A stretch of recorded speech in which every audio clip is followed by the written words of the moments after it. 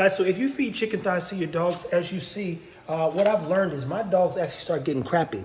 And I just finally looked, okay, 16 grams of fat, then you've got 16 grams of protein. When the fat to protein ratio are the same, it's actually going to cause some issues. So in your head, you think this has got enough bone. It doesn't.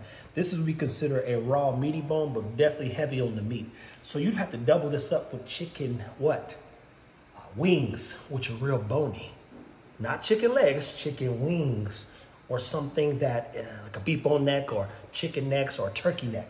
That being said, hey, when's the best time? I get this question all the time, to feed your dog, and should you give your dog snacks? Snacks are treats. Part of the treats are for the purposes of training.